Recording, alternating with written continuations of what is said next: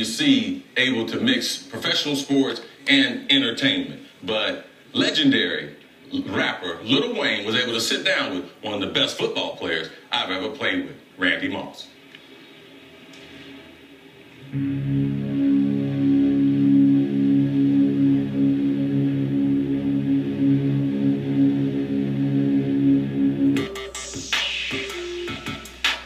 What you have here is brought to you courtesy of the young man, Young Carter, and the great man, Manny Fresh. So what I want y'all out there to do for me is say this, say the DJ, my DJ.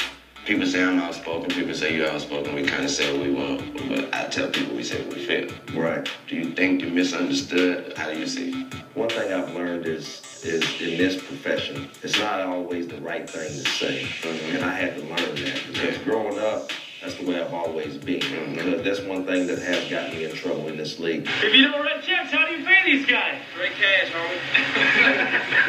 I listen to your music, you know, you speak it the way I speak it. We always say real recognize real. With your music, I think that flatters a lot of people because I think they wish that they could say what comes to their mind. Now you know I play like a pro in the game. No, better yet, better than a Hall of Fame. I got that medicine, I'm better than all the names. Hey, it's Cash Money Records, man, a lawless game. See, Carter mentored you when you first came in. What would you learn from him? I think what I learned from Chris Carter, man, was he showed me how to focus and tune in and understand the task at hand was to go out here and get better every day to be able to put the results on the field. I still appreciate Chris Carter to this day. I understand that, you know, now he's in the studio, you know, doing something that he likes to do. That's talk.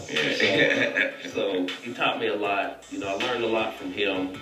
That's how I was trying to teach some of these younger rappers these days that they think that it's just you record a song, you put that song out, then you go to the club and enjoy yourself. No. Right. You record a song, then you record a song, then you record a song, then you record a song. So you keep grinding. That's how you do right. it. Keep grinding. Yeah. Why'd you come out of retirement? Well, I think that a lot of people didn't understand, man, that it had nothing to do with the game of football. It had to do with, you know, my family, putting them on the right page and them understanding who Daddy really was.